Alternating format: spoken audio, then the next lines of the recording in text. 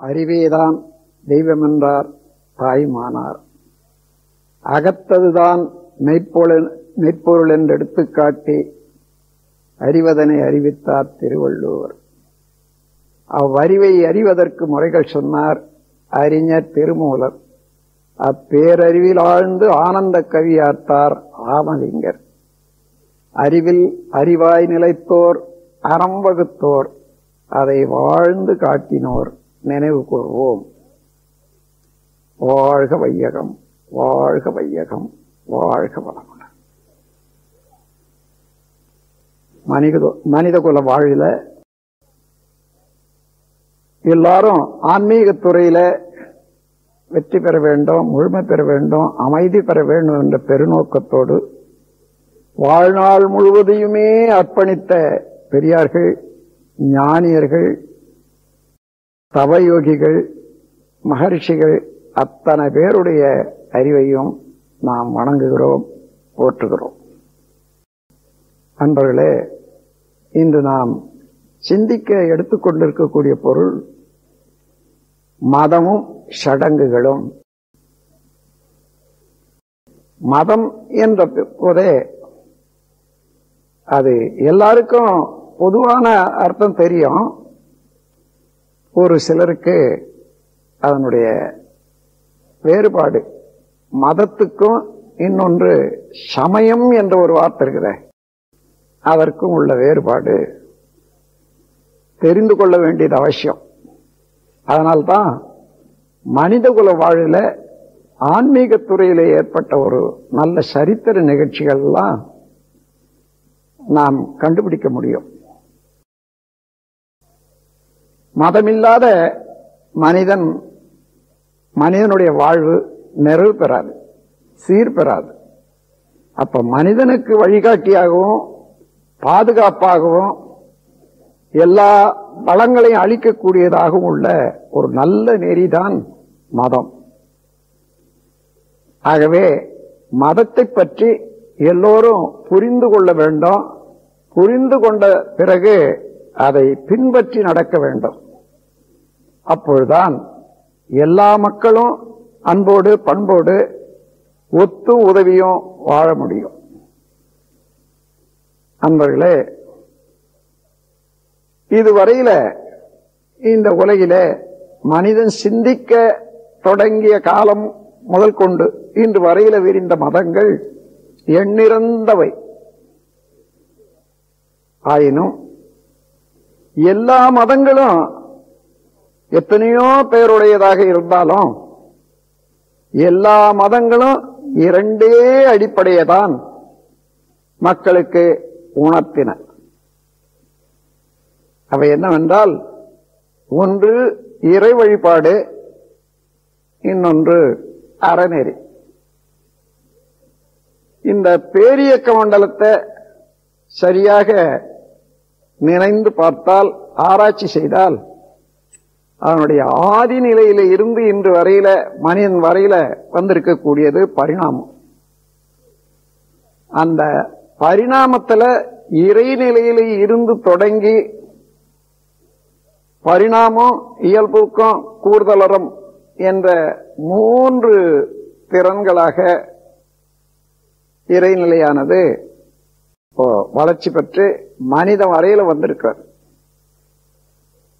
அணு முதல் கொண்டு அண்டையீராக உள்ள எல்லா தோற்றங்களுமே ஒன்றிலிருந்து ஒன்றாக வந்த பரிணாமம். எந்தெந்த இடத்துல அணுக்கள் கூடி இயங்குகின்றனவோ, அது சுற்றுப்புற சூழ்நிலை எவ்வாறு அமைந்திருக்கின்றனவோ அதற்கு தக்கவாறு அவ்வப்போது அந்தந்த பொருளிடத்திலே அந்தந்த உயிரிடத்திலே எழக்கூடிய எண்ணமும் செயலும் இயல்பூக்கம். மூன்றாவது, இறை அருளில உதைந்து கிடக்கக்கூடிய ஒரு நீதி. எந்த செயல் செய்தாலும், எங்கே எந்த பொருள் அசைந்தாலும் அதற்கு சரியான விளைவு உண்டு. அவ்வாறு செயலுக்கு விளைவு என்ற ஒரு தத்துவம், காஸ் அண்ட் எஃபெக்ட் சிஸ்டம், அதுதான் கூர்தலறம் என்று சொல்லப்படுவது. கூறுதல் என்றால் இறையாற்றலுக்கு நுண்மான் நுழைப்புலன் என்ற ஒரு பேராற்றல் உண்டு.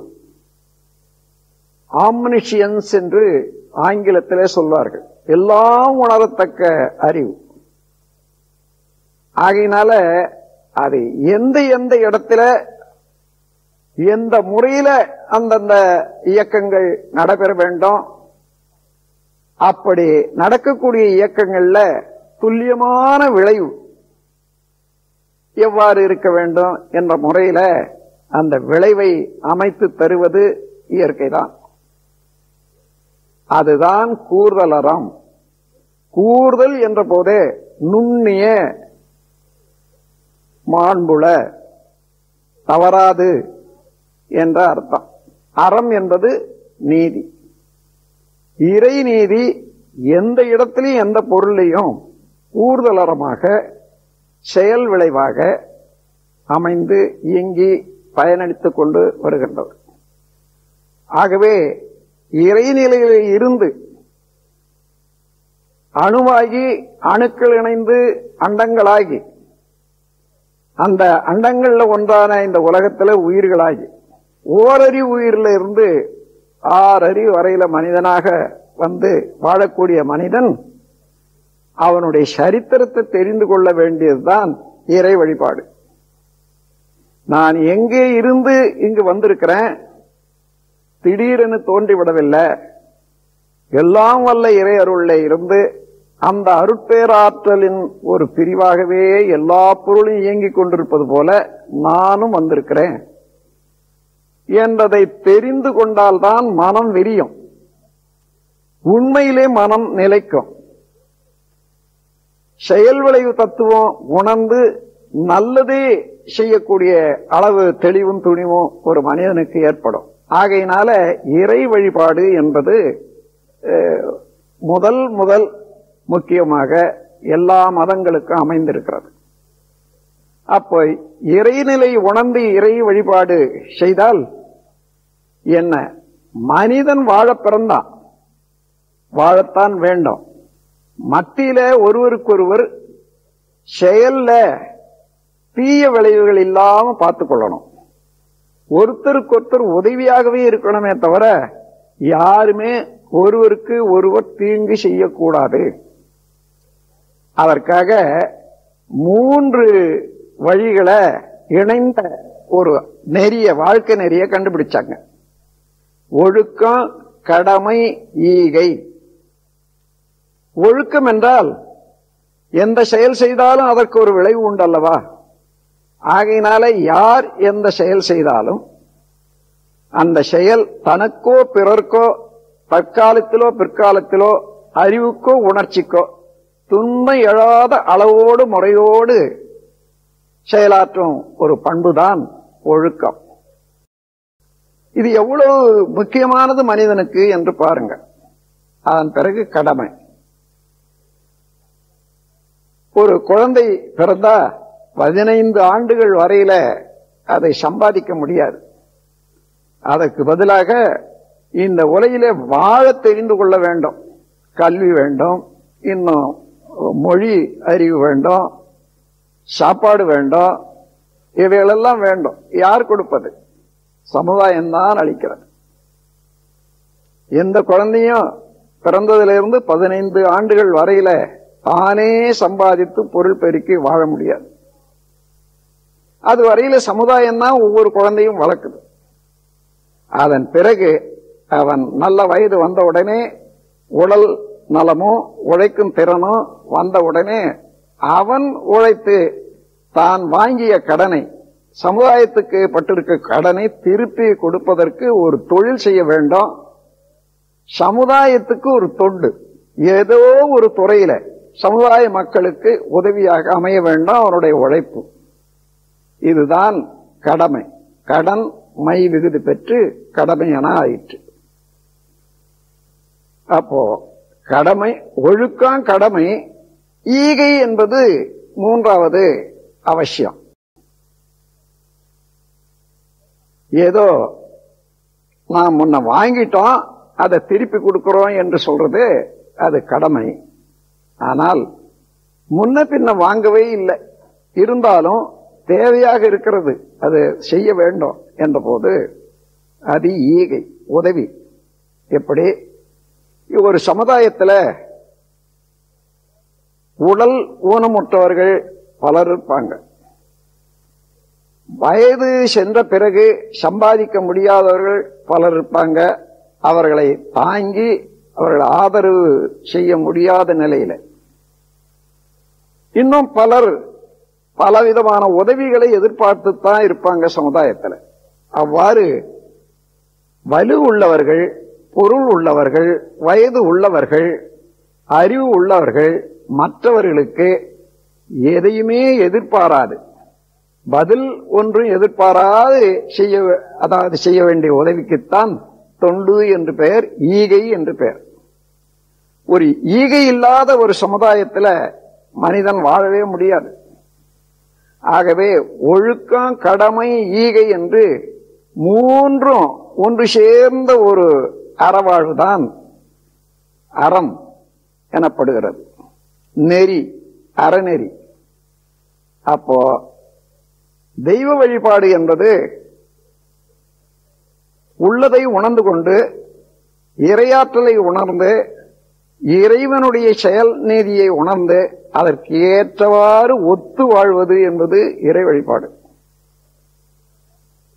அறநெறி என்பது நம்மோடு பிறந்து உள்ள மக்கள், வாழ்ந்து கொண்டிருக்கக்கூடிய மக்கள், அவர்கள் வாழ்வுக்கு எந்த விதத்திலையும் குறுக்கிடாது, பிணக்குறாது, நான் வாழ வேண்டும், ஒத்தும் உதவியும் என்ற ஒரு பெருநெறிதான் அறம். இறை வழிபாடு என்றால் இறைவனுக்கு ஏதே கொடுத்து சந்தோஷப்படுத்தி விடலாம் என்று மனிதன் நினைக்கிறான். அது ஒரு தவறான கருத்தை தவிர அது நிறைவான கருத்து அல்ல. இறைவனுக்கு ஏதேனும் தேவை இருக்கிறதா? அது விஞ்ஞானபூர்வமாக எடுத்துக்கொள்ளுங்கள், வேதாந்த பூர்வமாக எடுத்துக்கொள்ளுங்கள். இறைவன் நிலையை உணர்ந்தால் எல்லாம் வல்ல முழுமுதற் பூரணமான பேராற்றல், எங்கும் நிறைந்தது, எல்லாமாக இருப்பது, எல்லா இயக்கங்களுக்கும் மூல காரணமாக இருப்பது, அன்பும் கருணையுமாக எல்லா உயிர்களிடத்தும் தன்னுடைய ஆற்றலை செலுத்திக் கொண்டே இருப்பது. அந்த ஆற்றலுக்கு உடல் உண்டா? இல்லை. இல்லை. பசி உண்டா? இல்லை. தேவை உண்டா? இல்லை. அத்தகைய இறைவனுக்கு நாம் ஏதேனும் செய்ய வேணுமா? ஏதாயிலும் சாப்பாடு கொடுத்து அல்லது துணி கொடுத்து இறைவனை மகிழச் செய்யலாம் என்று நினைப்பது இருக்கிறத, இந்த சமுதாயத்தில் ஒருத்தருக்கு ஒருத்தர் ஏதோ ஒரு வேலையை முடிக்கணும்னா அதுக்கு ஏதோ கையூட்டு கொடுத்து அந்த வேலையை முடிக்கிறது என்ற பழக்கத்தில் வந்து விட்ட மனிதனுக்கு கடவுளுக்கு கூட அப்படி ஏதாயிலும் கொடுத்து வேலையை முடிச்சுக்கலாம் என்ற எண்ணம் வர்றது அது இயல்பு தான். அதனால கடவுள் வழிபாடு என்றால் கடவுளுக்கு ஏதோ கொடுத்து கடவுளுக்கு மகிழ்ச்சி ஊட்ட வேணும் என்றது அல்ல. ஒவ்வொரு பொருள் அசைகிறதும், ஒவ்வொரு பொருள் உற்பத்தி ஆவதும், ஒவ்வொரு பொருளும் இயங்குவதும், அந்த இயக்கத்துக்கு காரணமான அசைவு அது இறைவனுடைய ஆற்றலே தவிர வேறொன்றும் இல்லை. உதாரணமாக அணு முதல் அண்ட கோடிகளை எல்லாம் எடுத்துக்கொள்ளுங்கள். இறைநிலை என்பது சுத்த வெளி, பூரண பொருள், அகண்டாகார ஒரு நிலை. அதிலே உள்ள அழுத்தம் என்பது அணுவையும் சூழ்ந்து அழுத்திக் கொண்டிருக்கிறது, அண்டங்களையும் சூழ்ந்து அழுத்திக் கொண்டிருக்கிறது, ஒவ்வொரு உயிரையும் சூழ்ந்து அழுத்திக் கொண்டிருக்கிறது. இந்த அழுத்தத்தினால அங்கே காந்த ஆற்றல் பெருகி ஒளி, ஒலி, சுவை, மனம், மனம் இவைகளெல்லாம் தோன்றி காந்த ஆற்றலுடைய தன்மாற்றமாக எல்லா பொருளும் எல்லா செயல்களும் சரியானபடி நிகழ்ந்து வருகின்றன. நாம் உணவு உண்கிறோம். இறைநிலையை உணர்வதற்கும் அதை பின்பற்றுவதற்கும் ஒரு ஆராய்ச்சி வேணும். நாம் உணவு உண்கிறோம், அந்த உணவு என்ன ஆகிறது? 7 தாதுக்களாக மாற்றம் பெற்று உடலிலே அந்தந்த தாதுவோட சேர்ந்து உடல் இயக்கம் தொடர்ந்து நடைபெறுகின்றன. 7 தாதுக்களாவன ரசம், ரத்தம், மாமிசம், கொழுப்பு, எலும்பு, மஜ்ஜை, சுக்கிலம். இவைகளெல்லாம் ஒன்றிலிருந்து ஒன்றாகிறது. முதல்ல உணவு உண்டால் அது ரசமாக ஜீரணம் செய்து ரசம் பிரித்து எடுக்கப்படுகிறது. அந்த ரசத்திலே ஒரு பகுதி ரத்தமாக்கப்படுகிறது, ரத்தத்திலே ஒரு பகுதி சதையாக்கப்படுகிறது. அதுபோல சதையில இருந்து பிரித்தெடுத்த எண்ணெய் கொழுப்பாக மாறுகிறது. கொழுப்பில இருந்து பிரித்தெடுத்த சுண்ணாம்பு சத்து உடல்ல எலும்பாக மாறுகிறது. அப்பொழுது எலும்பாக மாறும்போது அதிலே இருக்கக்கூடிய திரவ சக்தி தான் மஜ்ஜை, மூளை. அதனுடைய எசன்ஸ், சுத்த எசன்ஸ் எதுவோ அதுதான் ஆண் பெண் வித்துநாதம். ஆக இவைகளெல்லாம் ஒன்றன் பின் ஒன்றாக வரும்போது எத்தனை மாறுதல் வேண்டும், என்னென்ன ரசாயனங்கள் வேண்டும், என்னென்ன நிறங்கள் வேண்டும், செயல்திறன்கள் வேண்டும், அவ்வளவும் அளித்து உணவுல இருந்து 7 தாதுக்களாகி இந்த உயிரும் உடலும் இயங்கிக் கொண்டே இருக்க செய்வதற்கு யார் காரணம்? அந்த உணவை ஜீரணமாக செய்வதற்கு யாராயிலும் தெரிஞ்சவங்க இருக்காங்களா? இந்த 7 தாதுக்களாக மாற்றுவதில் யாராயிலும் ஒரு சிறந்த நிபுணர்கள் இருக்கிறார்களா? யாருமே இல்லை.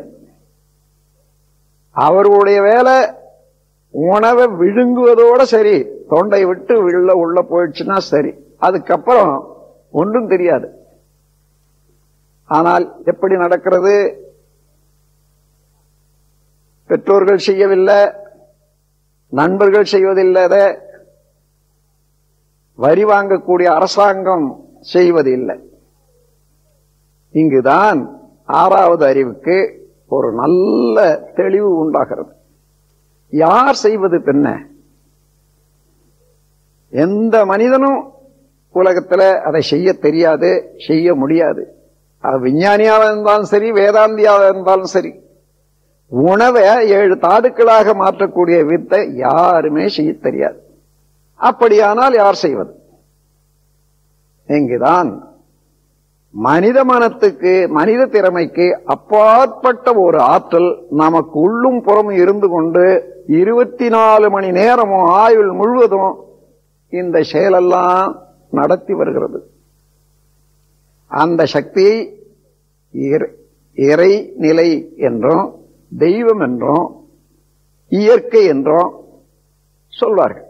எப்படி சொன்னாலும் என்ன, மனித மனத்துக்கு அப்பாற்பட்ட சாதாரண சக்தி அல்ல.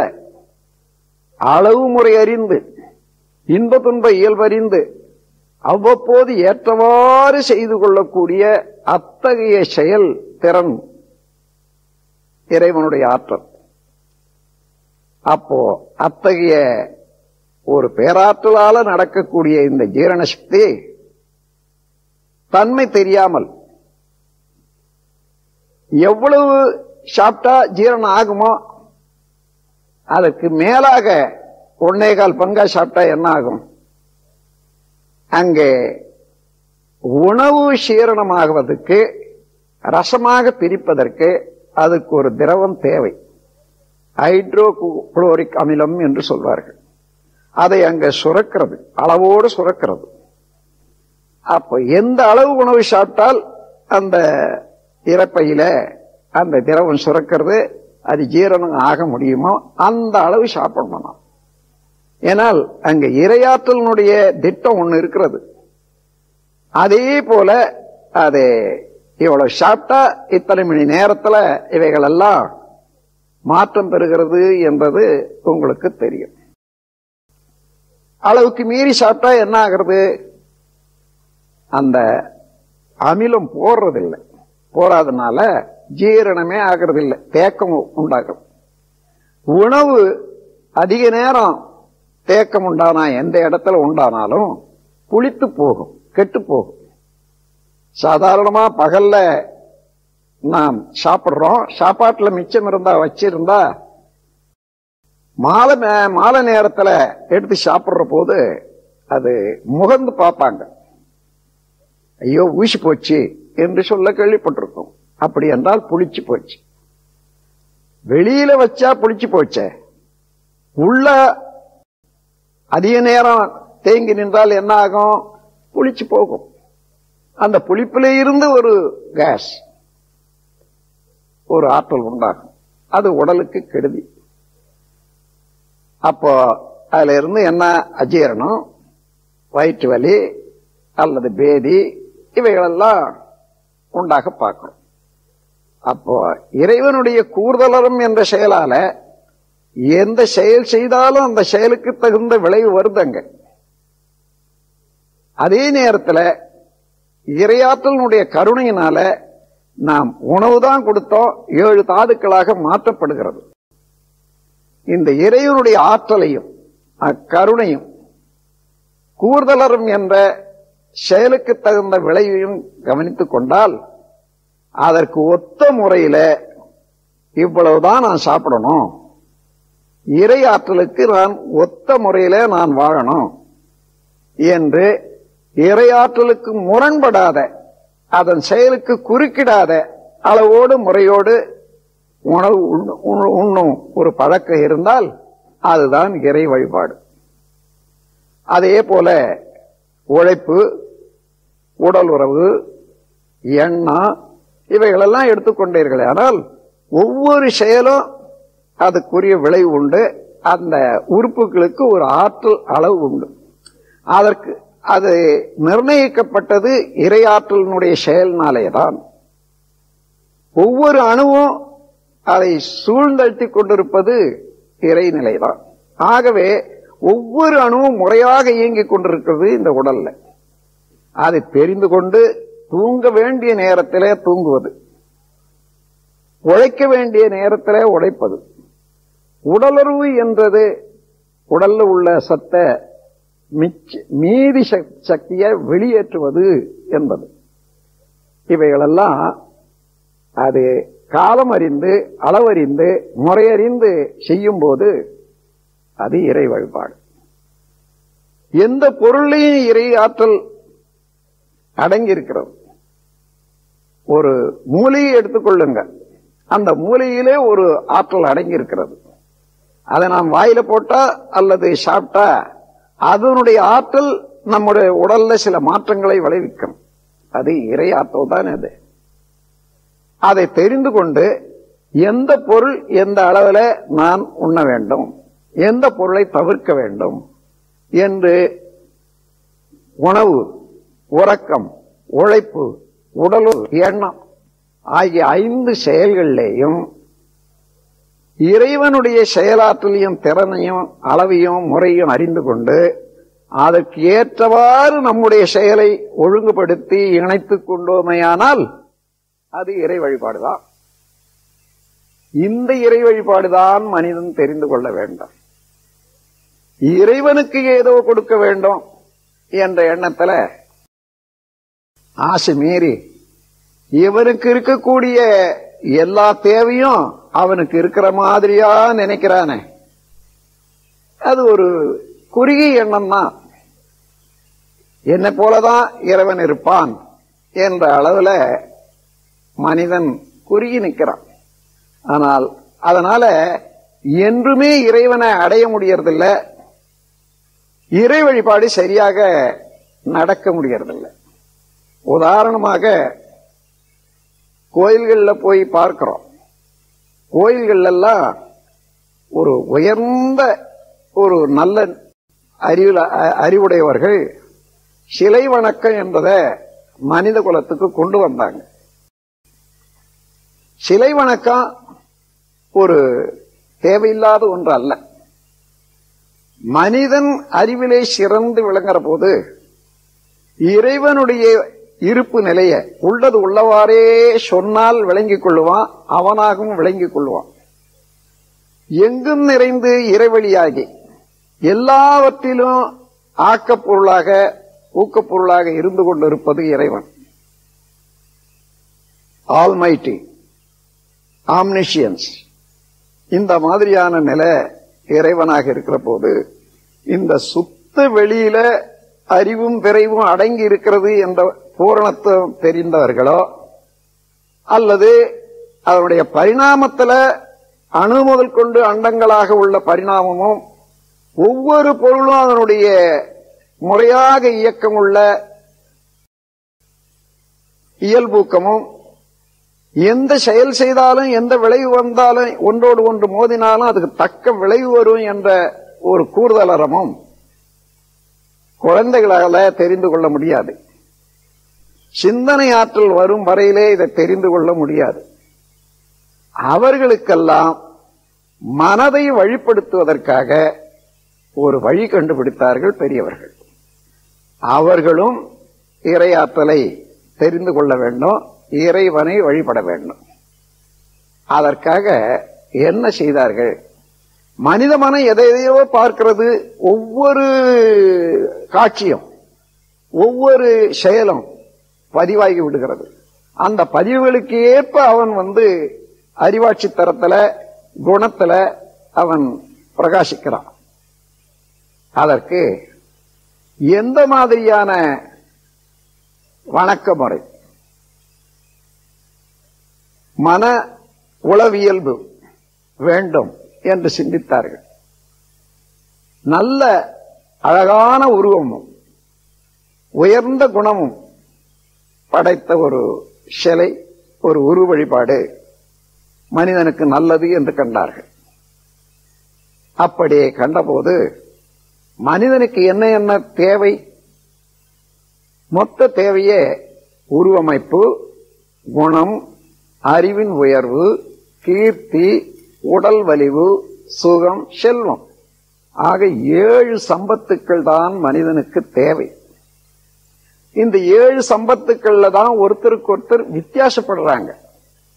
அதுல எந்த எந்த சம்பத்து ஒருவனுக்கு குறைவாக இருக்கிறதோ அதை நிறைவு செய்து கொள்ளவும், அப்படியே உள்ள சம்பத்தை போற்றி காத்து வரவும் இந்த 7 சம்பத்துக்களை நாடி உளவியல் முறையில உள்ளத்தை மேன்மைப்படுத்த முயன்றவர்கள் அதற்கு தக்கவாறு ஒரு அழகிய உருவத்தையும் அதற்கு குணங்களையும் கற்பித்து, இம்மாதிரி ஒருத்தர் வழிபட்டார், அவனுக்கு என்ன என்ன நன்மைகள் ஏற்பட்டது என்று கதைகள், கற்பனை கதைகளையும் எழுதி வச்சாங்க.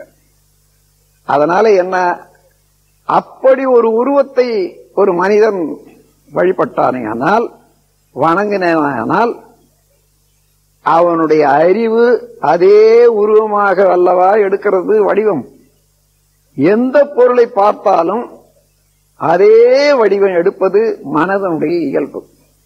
அது கருவமைப்புல கருமையத்தில பதிவாகும், கண்ல பதிவாகும், உடல்ல உள்ள செல்களுக்கெல்லாம் பதிவாகும், திருப்பி திருப்பி அதுவே அறிவாட்சி தரமாகவும் அமையும். அதனால ஒரு நல்ல உருவம், நல்ல குணம், நல்ல நடத்தை, நல்ல ஆற்றல் உள்ளதாக ஒரு சிலையை எடுத்து வைத்துக் கொண்டு என்ன சொல்றார்கள்? என்னுடைய அறிவை நான் அதோட செலுத்துகிறேன், என்னுடைய அறிவை விரித்து அதுவாக மாறுகிறேன் என்று சொல்லி வணக்கம் செய்கிறான். அது முடிந்த பிறகு என்ன? யதாஸ்தானம் பிரதிஷ்டையாமி, என்னுடைய அறிவை முன்னே இருந்த இடத்திலேயே நான் உள்ளமர்த்திக் கொள்ளுகிறேன். என்னுடைய அறிவை விரித்து இந்த வடிவமாக வணங்கினேன், அந்த வேலை முடிஞ்சது. இப்ப மீண்டும் என்னுடைய அறிவை உள்ளே அமர்த்திக் கொள்ளுகிறேன். இதுதான் சிலை வணக்கம். முற்காலத்துல சிலை வணக்கம் எல்லாம் இப்ப கற்சிலைகள் நீண்ட காலம் பொறுத்து வந்தது. கற்சிலைகள் அதற்கு முன்னதாக களிமண், மற்ற வெல்லம் இந்த மாதிரியான பொருட்களை வச்சு அதே போல உருவம் செய்து வைத்து அந்த உருவத்துக்கு வர்ணனை கொடுக்கறாங்க. அது சிலை வணக்கத்துல எல்லாம் ஒரு முதல்ல அந்த உருவ வர்ணனை, அதற்கு மேல சங்கல்பம். இதெல்லாம் நீங்க பார்த்தீங்கன்னா மந்திரம், யந்திரம், தந்திரம் என்று மூன்றையும் சிலை வணக்கத்தில் வச்சுக்கிறாங்க. மந்திரம் என்பது மனிதன் எந்த வார்த்தையை எந்த சொல்ல உச்சரித்தால் எத்தனை நரம்புகள் சேர்ந்து இயங்கி அங்கே ஜீவகாந்த சக்தி ஒரு அமைதியான ஒரு நல்ல நிலைக்கு வரும் என்றதை கண்டுபிடித்து இந்த 50 எழுத்துக்கள்ல எந்த எந்த எழுத்து எந்த நரம்பை தொட்டு எங்கே வந்து முடியும். உதாரணமாக ஆ என்று சொல்லுகிறோம், தொண்டையில் ஆரம்பிக்குது, வாயில வந்து முடியுது. ஓ என்று சொல்றோம், மூலாதாரத்தில் ஆரம்பித்து வாயில வந்து முடியுது. ஓம் என்று சொன்னா என்ன, மூலாதாரத்தில் ஆரம்பித்து மூளையில வந்து முடியுது. என்ற எந்த வார்த்தையானாலும் எந்த சொல்லானாலும் இந்த மாதிரி எல்லாம் மூளையில வந்து முடியுது. அதனால அத பீஜாட்சரங்கள் என்று சொல்றார்கள். அந்த மாதிரி அட்சரங்களை ஒலித்து நம்ம உடல்ல உள்ள ஜீவகாந்த சக்தியை ஒரு நல்ல நிலைக்கு கொண்டு வருவதற்காக மந்திரங்களை கற்பிச்சாங்க. அதுக்கு மேலாக யந்திரம், உருவம். எந்த உருவம் இவன் எடுத்தால் இவனுடைய உடலுக்கும் வாழ்க்கைக்கும் நலமாக இருக்கும் என்பதை கற்பித்தது தான் இது வரையில வந்த பல உருவங்கள்ல சிலை வணக்கம் வந்ததுக்கு காரணம். அது யந்திரம். அதுக்கப்புறம் தந்திரம். எனக்கு என்ன வேணும் அதை சங்கல்பமாக்கி பல தடவை அதையே சொல்லி சொல்லி சங்கல்பமாக்கி கொள்றாங்க. இந்த யந்திரம், மந்திரம், யந்திரம், தந்திரம் இந்த மூன்றும் சேர்ந்ததுதான் சிலை வணக்கத்தில் உள்ளது. ஆகவே இதெல்லாம் மனிதனுடைய அறிவை வளப்படுத்தி, மனதை வளப்படுத்தி, அறிவை எட்டும் வரையில, உண்மையை உணரும் வரையில மனிதன் தவறாத வாழ்க்கையில வழி நடக்கும்படியாக ஒரு தூண்டுதலும், அதற்கு மேலாக ஒருவர் உலக வாழ்க்கையில தேர்ந்தவர்கள் அவருக்கு குருவாக இருந்து கொண்டு அவரை கண்காணித்து பாதுகாத்து வழிநடத்தி வருவதுதான் பக்தி மார்க்கம். அதனால பக்தி மார்க்கத்தில் இருக்கக்கூடியவர்கள் எல்லாம் அதுவேதான் முடிவு என்று எண்ணுவதற்கில்லை. இதெல்லாம் பொருளாதாரம் மற்ற வாழ்க்கை துறைகள்ல மன வேறுபடாத எப்படி ஒழுங்காக இருக்கணும் என்பதற்காக, மனதை வளப்படுவதற்காக, ஒருமை நிலைக்கு கொண்டு வருவதற்காக, நல்லதையே நினைப்பதற்காக ஏற்பட்டவை. ஆனாலும் அந்த மனதை, மனத்தடியிலே உள்ள அறிவை அறியும் வரையில மனிதன் முழுமை பெற முடியாது. அதற்கு தக்க ஒரு பயிற்சி அகத்தவம் தான்.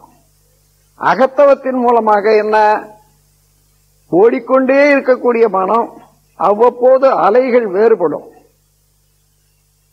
அலைச்சுழல்கள் எண்ணிக்கை வேறுபடும். அவைகளெல்லாம் அடக்கி கொண்டு வந்து நிலையாக நிறுத்தி அதை ஒவ்வொரு கட்டமாக உயர்த்தி கொண்டே போறாங்க.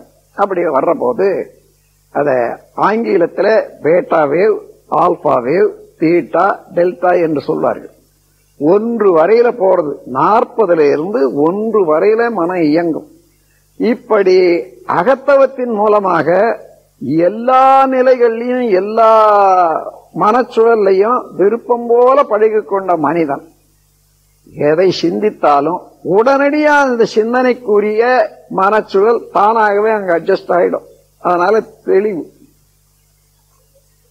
நுண்மான் நுழைப்புலன் என்ற ஒரு அறிவு நேர்மை அந்த பயிற்சியினாலே வந்துவிடும். நுண்மான் நுழைப்புலன் என்றால் நுண்ணிய மிக மிக கூர்ந்த அறிவு, மாண்புல உயர்வையே நாடத்தக்க, நுழை பெனிட்ரேட்டிவ், அது எல்லா இடத்திலையும் கூர்ந்து செல்லத்தக்க புலன் அறிவு. நுண் மான் நுழை புலன் என்பது 4 வார்த்தைகள் சேர்ந்தது.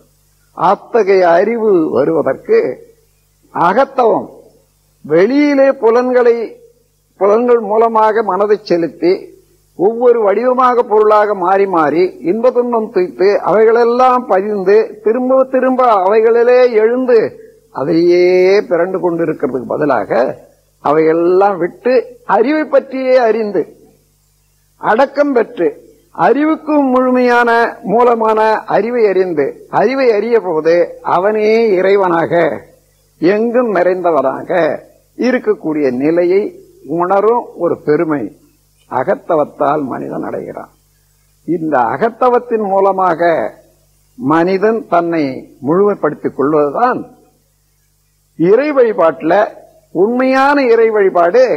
அங்கேதான் இறைவன் தான் நானாக இருக்கிறான் என்ற ஞானம் உண்டாகும். அதற்கு முன்னாக பக்தி. இப்படி இதை வழிபட்டால் உனக்கு இது கிடைக்கும் அது கிடைக்கும் என்று பிறர் சொன்னாங்க. அந்த சொல்லை நம்பி இவன் நடக்கிறான். அப்படி நம்பி நடக்கிறதுக்கு பக்தி என்று பெயர். இப்பொழுது உணர்ந்து கொள்றான். மனம் என்பது என்னது, உயிர் என்பது என்னது, அறிவு என்பது என்னது, அறிவுக்கு மூலமான இறைநிலை என்பது இன்னது. இந்த இறைநிலையானது ஆதியில அகண்டாகாரமாக சுத்த வெளியாக பூரண பொருளாக இருந்து அதிலே இருந்து அறிவும் விரைவும் சேர்ந்து விண் என்ற நுண்துகள் இயக்கமாகி அவைகள் ஒன்றோடு ஒன்று சேர்ந்து பஞ்சபூதங்களாகி பஞ்சபூதங்களுக்கு இடையே அதனுடைய விண்ணிலே இருந்து வரக்கூடிய அலையே காந்தம் என்ற ஒரு சக்தி அழுத்தமா ஒளியா ஒலியா சுவையா மனமாக பஞ்ச தன்மாத்திரைகளாகி மனம் என்ற ஒன்றாகவும் இயங்கிக் கொண்டு வருவது அதுவேதான்.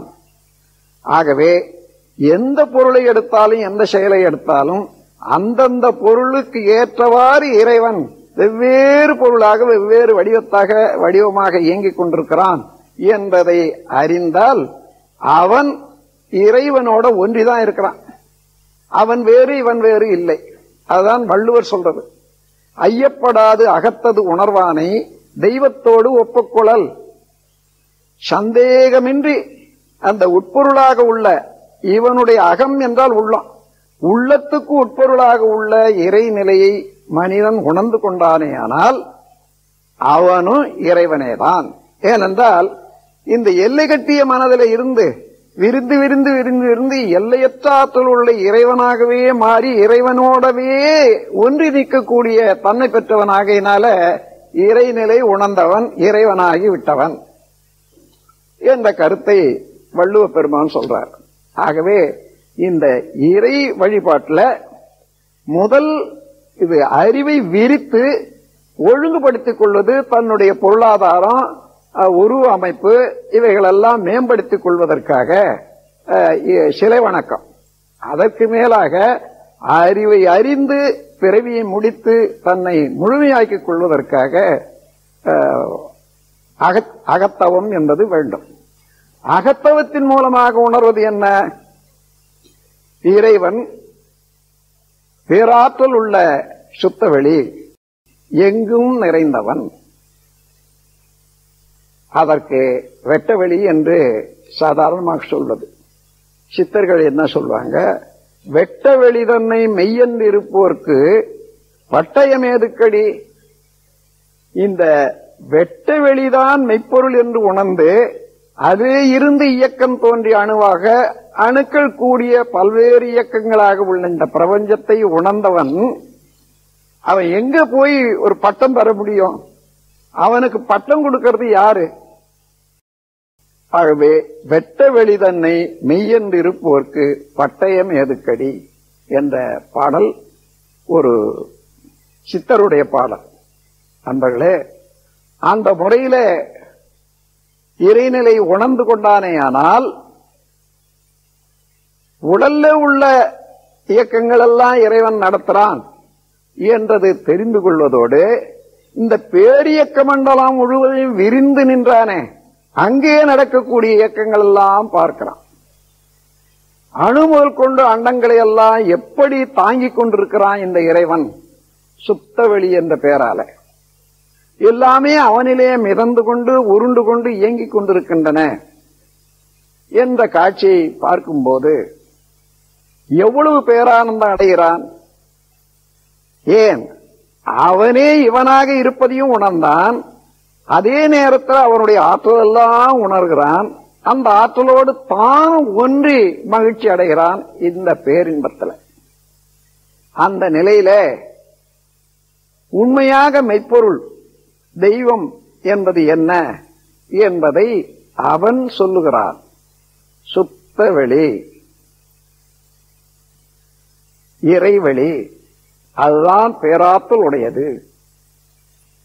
அது முதல் யார் கண்டுபிடித்தானோ அந்த சுத்த வெளிதான் ஆதிநிலை என்றும், அதிலே இருந்துதான் இந்த உலகம் தோன்றியது என்று யார் கண்டுபிடித்தானோ அவன் என்ன சொல்றான், இதில் இருந்து தோன்றிய மக்கள் எல்லாம் ஒரே ஒரு வயிற்றில் பிறந்த, அதாவது சகோதரர்கள். அவன் ஆற்றிய அவனால் ஆன உலகிலே பிறந்தவர்கள். உலகம் ஒன்று. அந்த உலகத்திலே பிறந்தவர்கள் அல்ல, உலகத்திலே உள்ள எல்லாரையும் பிறக்க வைத்தது அந்த உலகம்தான். ஆகவே எல்லோரும் சகோதரர்கள். ஆகவே ஒருவருக்கு ஒருவர் ஒத்து உதவியும் தான் வாழ வேண்டும். யாருக்கு ஒருவருக்கு ஒருவர் பிடுங்கவோ தீங்கு இழைக்கவோ கூடாது என்ற நெறியை வைத்துக் கொண்டு வாழ தொடங்கியவர்கள் சமயம் என்று சொன்னது. சமயம் என்றால் சம பிளஸ் இசம். நெறி, இசம் என்பது நெறி. ஈக்குவலிசம், எல்லாரும் நேர் நிறை உணர்வு உடையவர்கள் என்ற கருத்தை ஒட்டி இறைவன் என்பது சுத்தவெளி, அதனுடைய பரிணாமம்தான் பிரபஞ்சம். அதனுடைய இயல்பூக்கமாக வந்ததுல முடிவான ஒரு பொருள்தான் மனிதன். ஆகவே மனிதனிடம் எல்லா இறைவனுடைய ஆற்றல் எல்லாம் அடங்கி இருக்கிறது. இறைவனை உணர்ந்து வழிபட்டு நடக்க வேண்டும். இறைவனாலேயே ஆக்கப்பட்ட ஆன இந்த மனித மக்கள் ஒவ்வொருவரையும் நேசித்து நன்மையே செய்ய வேண்டாம், உதவி வாழ வேண்டும். இந்த சமயத்துக்கு என்ன பேர்? பூரணம் என்ற வார்த்தைக்கு சிவம் என்ற ஒரு வார்த்தை உண்டு. சிவம் என்றால் பூரணம், அகண்டாகாரம். ஆகையினால அந்த சமயத்தை சைவ சமயம் என்று சொன்னார்கள். சிவத்தை அடிப்படையாக வைத்த ஒரு சமயம் சைவ சமயம் என்று வழங்கினார்கள். காலம் சென்றது. அப்படியானா அந்த சுத்த வெளியில இருந்து இந்த உலகம் எப்படி உண்டாச்சு என்ற சிந்தனை பிற்காலத்தில் வந்தபோது அந்த சிந்தனையிலே கண்டுபிடித்தது இறைநிலையிலே இருந்து அறிவும் விரைவும் அடங்கி இருந்தன. அதில் இருந்து எழுந்தது விண் என்ற நுண்துகள் சக்தி. அந்த சக்தியின் திணிவுதான் பிரபஞ்சம் என்ற கருத்தை கொண்டார்கள். எந்த பொருளை எடுத்தாலும் அந்த விண் என்ற நுண்துகளின் கூட்டே தவிர வேறொன்றும் இல்லை. இறைவனுடைய ஆற்றலெல்லாம் அந்த நுண்துகளாக உள்ள விண்ணுக்கு உண்டு. அது நமக்கு உள்ளும் இருக்கிறது, உடலாக இருக்கிறது, உயிராக இருக்கிறது. உயிருக்குள்ளாக உள்ள அதனுடைய அலையே காந்தமாக இருக்கிறது, எங்கும் இருக்கிறது, எல்லாருமாக இருக்கிறது என்ற போது இதை சக்தி என்று கொண்டு சாக்த சமயம் என்று வந்தது. சக்தி வழிபாடு. ஏனென்றால் பூரணமான பொருளை மனதில் நினைக்க முடியாதவர்களுக்கு சக்தி என்பது காணும் பொருளாகவே காட்சியளிக்கக்கூடியதை வச்சு இதையே எடுத்துக்கொண்டவர்கள் சாக்த சமயம். இந்த சக்தி வழிபாடு தெரிகிற போது எல்லாமே சக்தியினால இணைந்ததுதான், எல்லாமே சக்திதான். ஆகவே நாம் அனைவரும் சகோதரர்கள், ஒன்றுபட்டு வாழ்வோம் என்ற சமய நெறி சாக்த வழிபாடு, சாக்த நெறி. சக்தியிலிருந்து வந்த வார்த்தை தான் சாக்தம், சாக்த சமயம். சைவ சமயம் முதல்ல தோன்றியது, சாக்த சமயம் இரண்டாவது தோன்றியது. அதன் பிறகு இன்னும் காலம் செல்ல செல்ல இந்த நுண்ணிய விண்துகள் எப்படி இயங்குகிறது, அதனுடைய இயக்கத்தொடராக பிரபஞ்ச பரிணாமம் எப்படி ஏற்பட்டது என்ற ஆராய்ச்சியில அந்த தத்துவ ஞானிகள் எல்லாம் கண்டுபிடித்த போது நுண்ணிய இயக்கத்தோளான விண் தன்னைத்தானே விரைவாக சுற்றி கொண்டிருக்கிறது. ஒன்றோடு ஒன்று சேர்ந்து உரசும் போது சப்தம் என்பது உண்டாகிறது. நுண்ணிய பொருளான அந்த நுண்ணணுவுக்கு பரமாணுவுக்கு இரண்டு ஆற்றல்கள் உண்டு. ஒன்று சுழன்று கொண்டே இருக்கிறது சக்கரத்தை போல, இன்னொன்று ஒலித்துக் கொண்டே இருக்கிறது, அது மோதல்னால அதுல உள்ள ஆற்றல். இப்போ வழிபடுபவர்கள் ஒரு உருவம் வேண்டுமே, இந்த உருவத்தை இந்த இடத்துல ஏற்படுத்திக் கொண்டார்கள். என்ன உருவம்? ஒலிக்கு சங்கு, சுழலுக்கு சக்கரம். இந்த சங்கு சக்கரம் இரண்டையும் கொடுத்து ஒரு உருவத்தை ஏற்படுத்தி, இது மகாவிஷ்ணு, உலகத்தை ஆக்கி காத்து வரக்கூடிய மகாவிஷ்ணு. வைணவ சமயம், அதுதான் வைணவ சமயம் என்று கூறப்படுகிறது. சைவம், சாக்தம், வைணவம். அந்த வைணவ சமயத்தின் கீழே இந்த சங்கு சக்கரமும் ஆக உள்ள அந்த சுத்த விண் எங்கு உள்ளது எல்லாமாக இருக்கிறது என்றதான் அர்த்தம். அதை தாண்டி போனா இறைவன் தான். அதை ஒரு ஆழ்வார் எவ்வளவு தெளிவா சொல்றார் பாருங்க. ஆழ்ந்து அகன்று ஓங்கி உயர்ந்த முடிவில் பெரும் பாழேயோ இப்படி சொல்லிட்டு இறைவன் பாழ், அதாவது சுத்த வழிதான் என்று விளக்கிட்டார். அதன் பிறகு சொல்றார், நன்றாய் ஞானம் கடந்து போய் நல்லிந்திரியம் எல்லாம் ஈர்த்து ஒன்றாய் கிடந்த அரும்பெரும்பாள் உழைப்பில் அதனை உணர்ந்து சென்றாங்கு இன்ப துன்பங்கள் செத்து களைந்து பசையத்தால் அன்றே அப்போதே வீடு, அதுவே வீடு தேராமே என்று அந்த சைவ சமயத்தில் இருந்து மற்ற உலகமெல்லாம் விரிந்த ஒரு காட்சியை மனதில் வைத்துக் கொண்டு அந்த அளவில் நான் பெரியார்கள் பாடியிருக்காங்க. இப்போ இந்த 3 சமயங்களை பற்றி தெரிந்து கொண்டீர்கள். மனிதனுடைய இயல்பான ஒரு ஆற்றல்ல இந்த உலகம் எப்படி நடக்கிறது என்ற சிந்தனையில கண்டவன் சூரியன் தான் என்றதை உணர்ந்தான். சூரியனாலதான் வெப்பம் உண்டாகிறது, சூரியனாலதான் மழை பெய்கிறது, சூரியனாலதான் எல்லா ஜீவன்களும் வாழுகின்றன என்றதை தெரிந்தவன் அதையே வழிபடும் தெய்வமாக வைத்துக் கொண்டு எல்லாரும் சூரியன் கீழே சம அந்தத்து உடையவர்கள், நேர்நிறை உணர்வு உடையவர்கள் என்ற போது சௌர சமயம் என்று அது பெயரிடப்பட்டது. சைவ சமயம், சாக்த சமயம், வைணவ சமயம், சௌர சமயம். இந்த 4 என்ன கூறுகிறது? இயற்கையை உள்ளது உள்ளவாறே எடுத்து கூறி அதன் கீழே தோன்றிய மக்களெல்லாம் சகோதரர்கள், ஒருவருக்கு ஒருவர் ஒத்தும் உதவியும் வாழ வேண்டும். இதுதான் சமய நெறி. அதன் பிறகு நீண்ட காலம் பொறுத்து அந்த உலக உற்பத்தி இயக்கம் இவைகளை பற்றி பார்த்தபோது அணுவில் இருந்து நேரடியாக அணுவாக இல்லை, அணுக்கள் கூடி பஞ்ச பௌதீக பிரிவுகளாக மலர்ந்தன. அந்த பஞ்ச பௌதீக பிரிவுல ஒவ்வொரு பிரிவிலையும் இந்த காந்த சக்தியானது அழுத்தமாக, ஒலியாக, சுவையாக, மனமாக மாறிக்கொண்டே இயங்குகின்றன. ஆக பஞ்சபூதங்கள் பஞ்ச தன்மாத்திரை என்ற விளக்கம் கொடுத்து இயற்கையை முறையாக எல்லாரும் உணர்வாறு செய்தார்கள். அதுதான் வேதம் எனப்பட்டது. அந்த வேதத்துக்கு முதற் பொருளாக சுத்தவெளி என்று கூறிய போது அது வேத அந்தம். அந்த வேதாந்தத்தில் வந்த போது என்ன, 5 நிலைகள் தான் பிரபஞ்சம். இயற்கை என்பது 5 பிரிவுகள் உடையது. அப்போ வழிபடும் சாதாரணமான மக்கள் 5 பிரிவுகள் என்றால் 5 கரம். 5 கரம் உடையது எது என்று யோசித்த போது யானை தான் அவர்களுக்கு மனசுல பட்டது. யானையை போல ஒரு உருவம் வைத்துக் கொண்டு 5 கரம் இருக்கிறது, 4 கால், ஒரு தும்பி, இதை வைத்துக்கொண்டு இதுவே வழிபடும் கடவுள். இந்த பஞ்சபூதங்கள் பஞ்ச தன்மாத்திரைகள் என்ற முறையில அதை விளக்குவதற்கு இந்த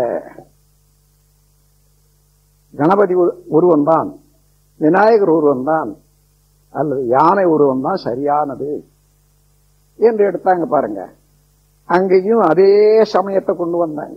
எல்லாரும் இந்த 5 நீதியின் கீழே, பஞ்சபூதங்களின் கீழே, பஞ்ச தன்மாத்திரையின் கீழே எல்லா மக்களும் நேர்நிறை உணர்வு பெற்றவர்கள் தான்.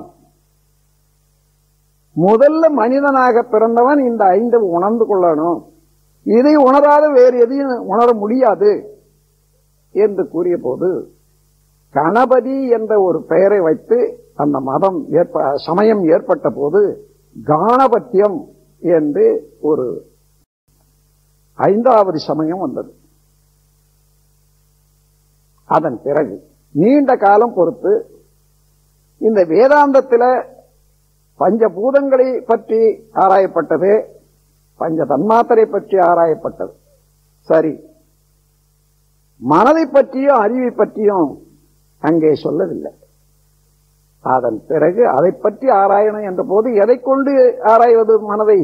மனதை கொண்டுதான் ஆராயணும். அப்படி மனதை கொண்டு மனதை ஆராய தொடங்கிய போதுதான் அகத்தவம் என்பது உண்டாச்சு.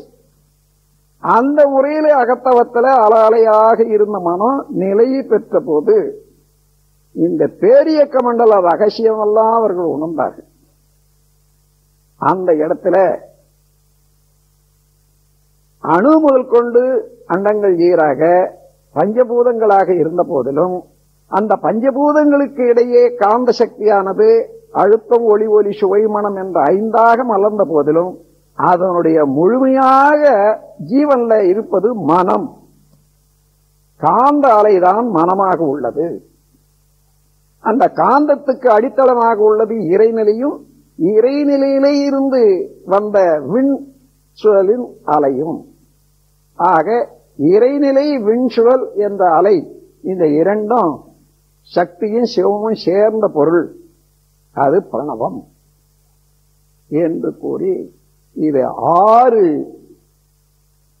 பிரிவுகளை உடையது இந்த பிரபஞ்சம். 5 பஞ்சபூதங்கள் பஞ்ச தன்மாத்திரை மாத்திரம் அல்லாது மனம் என்ற ஒன்றும் சேர்த்து 6 நிலைகளாக சொன்னார்கள். சாதாரணமாக உருவ வழிபாட்டில் உள்ளவர்களுக்கு இந்த 6 நிலைகளை எப்படி காட்டுறது? 6 முகமாக வச்சு ஒரு உருவம் வச்சு 6 முகமாக்கி கொண்டார்கள். அது ஷண்முகம். இப்பொழுது 6வது மதம் தோன்றியது, சமயம். ஷண்முக, அதாவது கௌமார சமயம். 6வது வந்தது கௌமார சமயம். அப்போ சமயங்கள் என்பது இயற்கையை உள்ளது உள்ளவாறே கூறுவது. சைவ சமயம், சாக்த சமயம், வைணவ சமயம், சௌர சமயம், காணபத்தியம், கௌமாரம். இந்த 6 சமயங்களும் தான் மனிதனை வேறுபடுத்தாது, உயர்வு காட்டாது. எல்லாரும் ஒத்த முறையில, அங்க குரு இல்ல, சிஷ்யன் இல்ல, எல்லாரும் ஒரே பொருளை உணர வைத்தது, நேர்நிலை உணர்வாக நிற்க செய்வது சமயங்கள். அதற்கு மேலாக நாகரீகம் வளர வளர ஒவ்வொரு இடத்திலையும் இந்த பூமியில ஆங்காங்கு தோன்றி வாழ்ந்து கொண்டிருக்கக்கூடிய மக்கள் வாழ்க்கையில சில அனுபவங்களை பெற்றாங்க. அந்த அனுபவங்களை தன்னுடைய குழந்தைகளுக்கு எடுத்து சொல்லி, இன்னதுதான் செய்யணும், இன்னது இப்படி செய்யணும், இன்னது சாப்பிடணும், இன்ன துன்பம் வந்தால் இப்படி தீர்த்து கொள்ளணும் என்ற போது தாய் தந்தையர் வழியே இயற்கை உணர்ந்து வாழும் வழியை பின்பற்றி அதை கற்றுக்கொண்ட ஒரு முறை கலாச்சாரம் என்றும் பண்பாடு என்றும் வந்தது. அதுதான் பண்பாட்டு கல்வி. பண்பாட்டு கல்வி என்பது பள்ளிக்கூடத்தில் படிக்கிற படிப்பு அல்ல. தாய் தந்தையர் வகையே நீண்ட நெடுங்காலமாக பல தலைமுறைகளாக வந்த வழக்க பழக்கங்கள் எல்லாம் அதனுடைய அர்த்தத்தோடு ஒவ்வொருவரும் தெரிந்து கொள்ளக்கூடியது தந்தை தாய் மூலமாக. இது பண்பாட்டு கல்வி. இந்த பண்பாட்டு கல்வி பல இடங்கள்ல ஒவ்வொரு அங்கங்க உள்ள சீதோஷ்ண நிலைக்கு தகுந்தவாறு, விளைபொருளுக்கு தகுந்தவாறு, மனிதனுடைய அறிவு வளர்ச்சிக்கு தகுந்தவாறு உருவாயிற்று. அதற்கு மேலாக வந்த சிந்தனையாளர்கள் அங்க பார்த்தார்கள், இதுல எந்த குறைபாடு இருக்குதோ அந்த குறைபாட்டை எடுத்துக்காட்டி அதை பூர்த்தி செய்வதற்காக சில வழக்க பழக்கங்களை ஏற்படுத்தி அதை முறைப்படுத்தி சடங்குகளாக்குறாங்க. என்ன, ஒன்றன் பின் ஒன்றாக எதை செய்வது என்பதை அந்த சடங்குகளாகவே செய்து ஒன்று கூட விடாது செய்து காட்டினாங்க. எந்த செயல் செய்தால் அந்த குற்றம் வரும், அது வராது இருக்கிறதுக்கு என்ன செய்யலாம்? ஒரு உதாரணம் சொல்றேன். முற்காலங்கள் எல்லாம் ஒரு திருமணம் செய்தாங்களேனா குளத்துல போய் எல்லாரும் அந்த ஊர் பெண்கள் எல்லாம் போய் குளத்துல தண்ணி எடுத்துட்டு வராங்க. அந்த தண்ணியை வச்சுதான் சாப்பாட்டுக்கு திருமணத்துக்கு வேண்டி எல்லாம் வேணும். எப்போ எல்லாம் மாலை வேறையில் தான் வருவாங்க. 7 மணி 8 மணிக்கு தொடங்கி குளத்துல இருந்து வரிசையா கொண்டு வராங்க. அந்த சமயத்துல இரவுல வாழக்கூடிய சில பறக்கக்கூடிய பறவைகள் இருக்குது அல்லவா, அது எச்சமிட்டுடும் ஒவ்வொரு சமயத்துல, எல்லா நேரத்திலும் இல்லைனாலும்.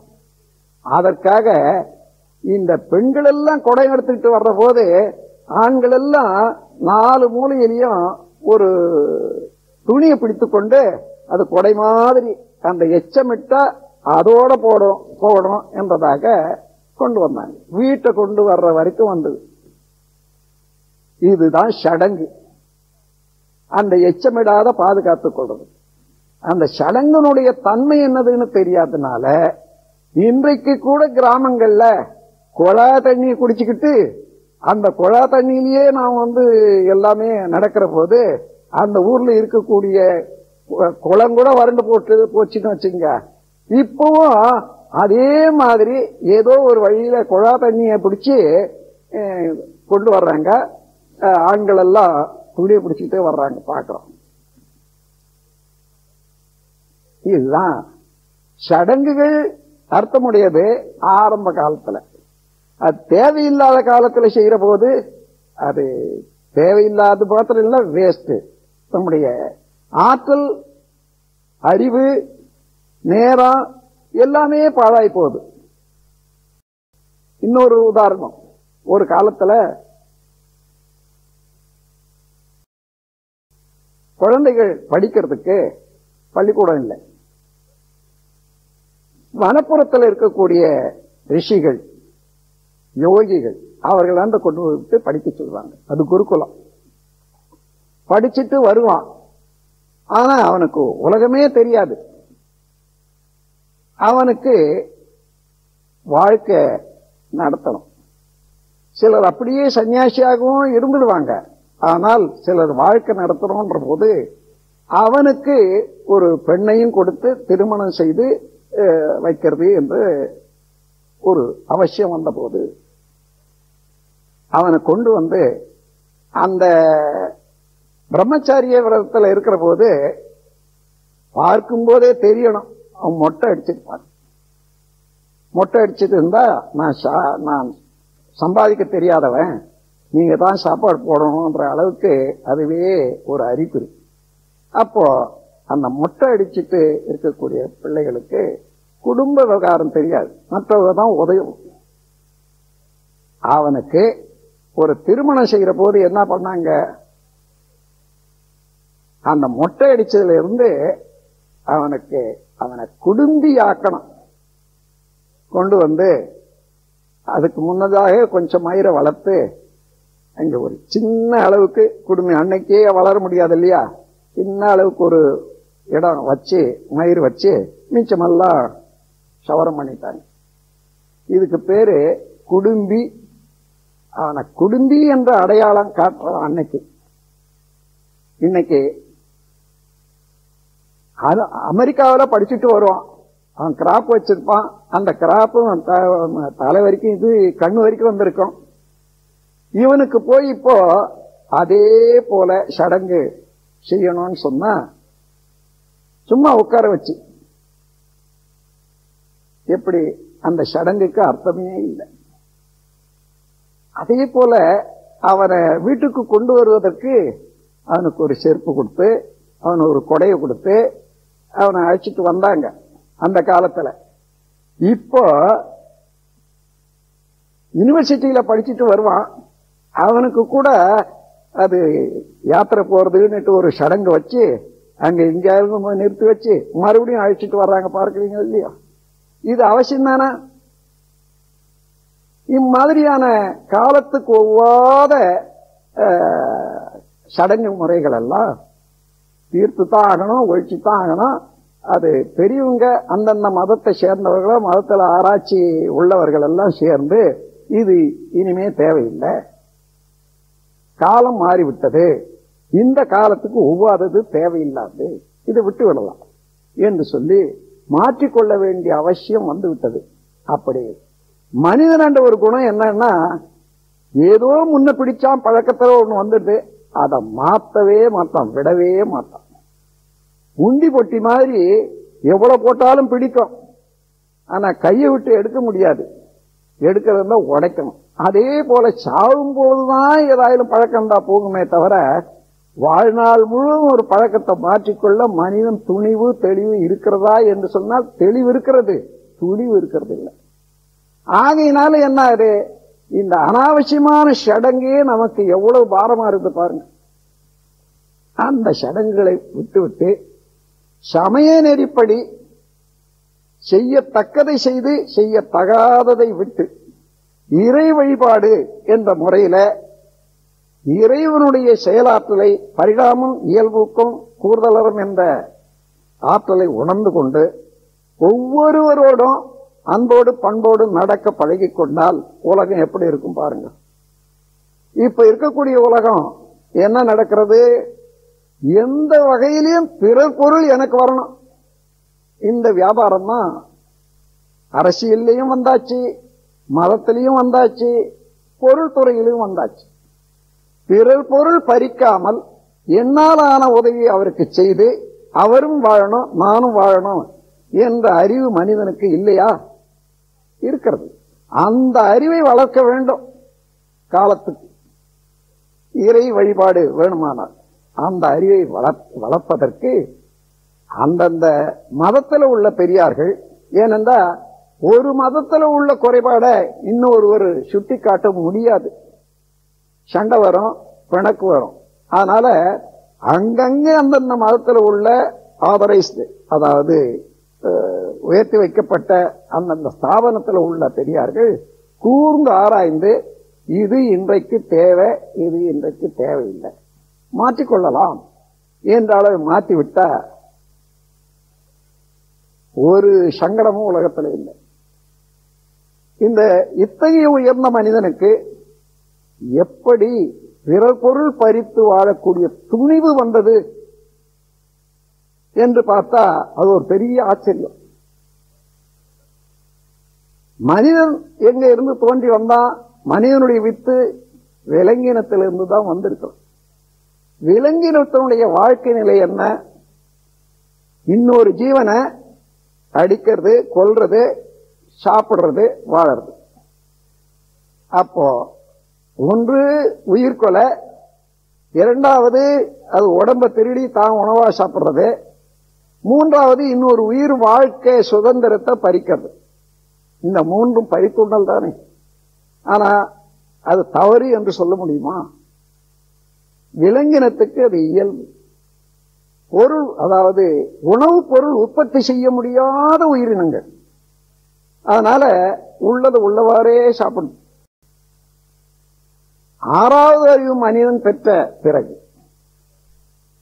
பூமியும் தண்ணியும் வைத்துக்கொண்டு எந்த உணவையும் உற்பத்தி செய்து சாப்பிடலாம் என்ற திறமை வந்த பிறகு, அதுவும் ஒரு மனித இனத்துக்கு தேவையான அளவுக்கு மேலும் உற்பத்தி செய்யலாம் என்ற அளவுக்கு விஞ்ஞான அறிவு வந்த பிறகு கூட இப்படி ஒருவரை ஒருவர் பறித்து உண்ணுவது அவசியமா என்று நினைப்பாரும் இல்லை, நினைத்து அதை போக்கிக் கொள்வதற்கு வழிவகுப்பாரும் இல்லை என்று இன்றைய வரைக்கும்.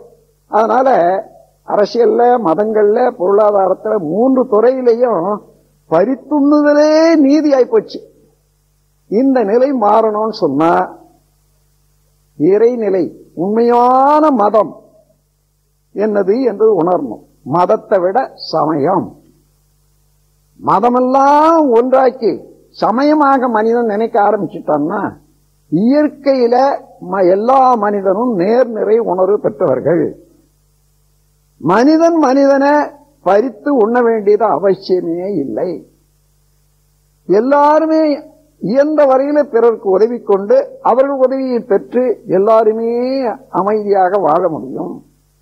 இயன்றவாறு என்ன பஞ்சாயத்து இல்லையா, அல்லது நாட்டாட்சி இல்லையா, அல்லது ஒவ்வொரு தேச ஆட்சி இல்லையா, எல்லா நாடுகளும் இப்போ ஒன்று கூடி நாட்டோ சீட்டோ யுஎன்ஓ இவைகள் எல்லாம் இல்லையா, இவ்வளவு அரசாங்கமும் வைத்துக்கொண்டு இதை பற்றி இன்னுமே சிந்திக்காத சடங்கு முறையை விட்டு வைக்கிறதுனால மனித குலத்துல ஒரு அமைதியின்மை, மனித குல வாழ்க்கையில உள்ள பொருள் இழப்பு, அறிவு மேம்பட முடியாத தடைகள் இவைகளெல்லாம் உள்ளன.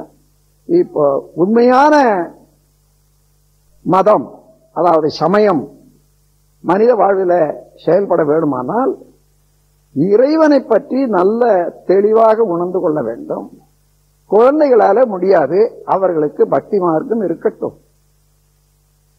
ஆனால் குழந்தை வயது போகும்போது அவனா சிந்திக்க கூடிய இடத்துல கொண்டு வந்து, நீ இப்படி இருக்கிறாய், உன் உடலிலே நடைபெறக்கூடிய இயக்கங்கள் எல்லாம் இறைவனால இந்த மாதிரி நடக்கிறது, அதுதான் இறைவன். அது உள்ளே அறிவாக இருக்கிறது, வெளியிலே இறை வெளியாக இருக்கிறது. இறை வெளி என்றால் வெட்ட வெளி என்றால் சும்மா ஒண்ணுமே இல்லாது என்று எண்ண வேண்டாம். இந்த பேரியக்க மண்டலத்தில் உள்ள எல்லா கோள்களும் ஒவ்வொன்றும் தானே ஒரு நேதியோடு காலத்தோடு இயங்கி ஒன்று ஒன்று சுத்தி கொண்டு வருவதற்கு ஒரு காலம் வகுத்துக் கொண்டு எல்லாமே ஒழுங்காக இயங்கிக் கொண்டு வருவதற்கு தூரம் இவ்வளவுதான் வைத்துக் கொள்ளணும் என்ற அளவுக்கு வைத்துக் கொண்டு இயங்கும் போது அதுக்கெல்லாம் காரணமானது அந்த வான்காந்தமாக இருப்பது. வான்காந்தத்தில் இறைவெளியும் அத விண்ணிலே இருந்து வந்த அலையும் சேர்ந்ததுதான் வான்காந்தம். எனவே எங்குமே நிறைந்துள்ளது இறையாற்றல், எல்லா செயலாக இருப்பது இறையாற்றல். அந்த இறையாற்றலை மதிப்போம், அதற்கு உட்பட்டு ஒத்து முரணில்லாது நாம் வாழ்வோம் என்ற ஒரு தெளிவு, ஒரு பயிற்சி, ஒரு விளக்கம் இன்றைய கல்வியில வரணும். இதுவரையில கல்வி விரிந்தது, விஞ்ஞானம் வெகு அளவுல விரிந்திருக்கிறது, விஞ்ஞானிகளை போற்றுவோம். ஆனாலும் அந்த எந்த விஞ்ஞானமும் இன்னும் வாழ்க்கையை பற்றி, நல்ல வாழ்வை பற்றி விஞ்ஞானம் விளக்கவே இல்லை.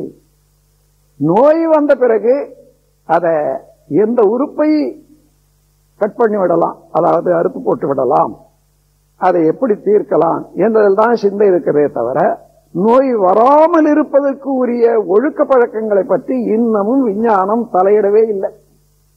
அப்படி தலையிட்ட அனாவசியமாக இருக்கக்கூடிய சடங்கு சம்பிரதாயங்கள் அத்தனையும் போயிடும். எந்த சடங்கு, ஒரு நாட்டுப்புறத்துல நான் இருந்த ஊர்லயே சொல்றேன், பொங்கல்ல மஞ்சள் கரும்பு இவைகளெல்லாம் வச்சு சூரியனை நினைவுபடுத்துறதுக்காக சூரியனை போல ஒரு படம் எழுதி தீபாரதனை பண்ணுவாங்க பொங்கல் வச்சு. இது அங்க சரி. இப்ப அமெரிக்காவில் போயிருக்கிறோம், அல்லது சென்னையில ஒருத்த உத்தியோகத்தில் இருக்கான், அவன் வீட்டுல அன்னைக்கு பொங்கல் அன்னைக்கு கடையில போய் கரும்பு வாங்கிட்டு வந்தேன், மஞ்சள் வாங்கிட்டு வந்தேன், அங்க வச்சு அங்க தீபாரதனை பண்ணி அங்க சாப்பிடுற அளவுக்கு அந்த சடங்கு விட்டு கொடுக்க முடியல. இது தேவைதானா? எதற்காக இந்த சடங்கு என்பதை இதுவரையில இந்த மதத்தவர்கள், மத போதகர்கள் மனிதனுக்கு சொல்லி வைக்கவில்லை. இரண்டாவது, இறைநிலை என்றது இன்னதுதான் என்பது உண்மையை உணர்த்துவதும் இல்லை, அந்த உண்மையை உணர்வதற்கு பயிற்சி முறைகள் அளிப்பதற்கும் மதங்கள் இன்று முன்வரவில்லை. நமது கோயில்கள் எல்லாம் கூட உயர்ந்த தத்துவத்தை அடிப்படையாக கொண்ட கோயில்கள் தான். ஒவ்வொரு கோயிலையும் தியான மண்டபம் என்று தனியாக வச்சிருக்காங்க. அந்த தியான மண்டபத்துல நீங்கள் போய் நான் அகத்தவன் செய்யணும், பழகிட்டு இருக்கேன், அமைதியான இடம், எனக்கு நான் அங்க போய் செய்யணும்னு சொன்னா அதெல்லாம் முடியாது, கொடுக்கவே மாட்டாங்க. அதை கொடுக்காது இருக்கிறதோடு மாத்திரம் இல்ல, ஒவ்வொரு தியான மண்டபமும் கோயில்கள்ல இன்னைக்கு பள்ளி அறைன்னு சொல்றாங்க. பள்ளி அறைன்னு யாரு? சுவாமியும் சுவாமியினுடைய மனைவியும் ராத்திரில போட்டு பூட்டி வைக்கிறதுக்கு பள்ளி அறை. இவ்வளவு கீழே இருக்கிறது மனிதனுடைய மனம். இந்த மனம் உயரணும் என்று சொன்னா உண்மையான கடவுள் உணர்ந்து சமய நெறி பரவணும். அதனால மதங்களை எல்லாம் நான் குறை சொல்லல, இதுவரையில வந்தது சரி. இனிமே இந்த மனித குலம் வாழறதுக்கு பிணக்கு ஒழிச்சு செயல்ல முறையாக இருப்பதற்கு என்ன வேணும்? அப்படி இருந்தால் என்ன, எப்படி திட்டமிடுவார்கள்? ஒவ்வொரு குழந்தையும் பிறக்கிறதுல இருந்து வளர்றதுக்கும் வாழறதுக்கும் நல்ல வழி கல்வி முறையில வழியும், எல்லாருக்கும் வேலை கிடைத்து உணவு பெறுவதற்கு முறையாக தொழில் முறைகளையும் வகுக்க முடியும். முடியாதல்ல. விஞ்ஞானம் உயர்ந்து கொண்டே போக போக கையினால் செய்யக்கூடிய திறமை தேவையில்லாத போச்சு. அப்ப இன்னும் மனிதனுக்கு வேலையில்லா திண்டாட்டம் உயர்ந்து கொண்டுதானே வரும். மக்களுடைய எண்ணிக்கை உயர உயர அதற்கு ஏற்றவாறு பூமி விரிய போறதில்லை, இருக்கக்கூடியதுலதான் மனிதன் வாழணும். அப்போ உணவுப் பொருள் உற்பத்திக்கு இதே இடம்தான். அதனால இப்போ விஞ்ஞானம் வளர வளர மக்கள் கூட்டம் பெருக பெருக எந்த முறையில நம்முடைய வாழ்க்கை அமைத்துக் கொள்ள வேண்டும்? மக்கள் குலம் கொஞ்சமாக இருந்த போது அப்போ ஒரு தேவை இருந்தது, இன்னும் ஜனப்பெருக்கம் வேண்டும். அப்பொழுதுதான் ஒருத்தருக்கு ஒருத்தர் பொருட்களை உற்பத்தி பண்ணி நிறைவு கொள்ள முடியும் என்பதற்காக ஒவ்வொருவரும் ஒரு குழந்தை பெறணும் என்பதை வற்புறுத்துவதற்காக. அப்படி குழந்தை இல்லைன்னா சொர்க்கம் இல்லை என்ற கற்பனையும் கட்டி வச்சாங்க. இன்னைக்கு அந்த கற்பனை தேவைதானா? குழந்தை இல்லாதவனுக்குத்தான் சொர்க்கம்னுட்டு திருப்பி இல்லையே சொல்லணும் இந்த காலத்துல. எனக்கு குழந்தை இல்லாதனால நான் அப்படி சொல்றேன்னு நினைக்க வேண்டாம்.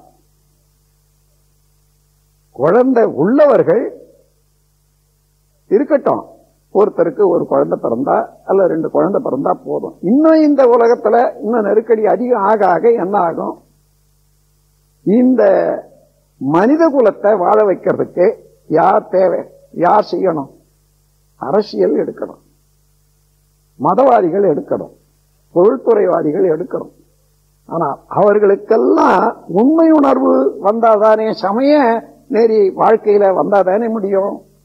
அத்தகையவர்களுக்கெல்லாம் சமய நெறிய யார் ஊட்டுவது?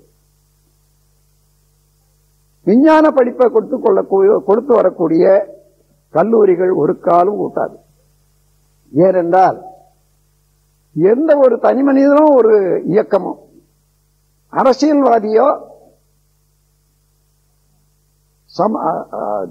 மதவாதியையோ பொருள்துறையில தலைமையில இருக்கக்கூடிய செல்வந்தர்களையோ திருத்தவே முடியாது, அவர்களிடம் உள்ள குறைபாடை சுட்டிக்காட்டவும் முடியாது. அப்ப என்ன வேண்டும்? ஒவ்வொரு மனிதனும் இயற்கை உணரணும், இறை வழிபாடு, முறையான இறை வழிபாடு செய்யணும். அடுத்தபடியாக பிறரை நேசித்து ஒத்தும் உதவியும் வாழக்கூடிய பண்பாடு பழக்கம் அவனுக்கே உணர்ந்து வரணும். அதற்கு அகத்தவமும் அதற்கு ஏற்ற பயிற்சி முறைகளும் தான் தேவையே தவிர, மற்றபடி இனியும் இந்த எல்லாருமே மதங்கள் வேண்டாம் என்பதல்ல, அதுல உள்ள சடங்கு முறைகளையே பின்பற்றி வாழ்ந்தால் இதுவரையில என்ன ஆச்சோ அதையே தான் இன்னும் அதிகரித்துக் கொண்டே வரும். இனி வருங்காலத்துல இந்த வெடிமருந்துகள் இன்னும் அணுக்குண்டுகள் இவைகளெல்லாம் அதிகமாயிட்டே வருது.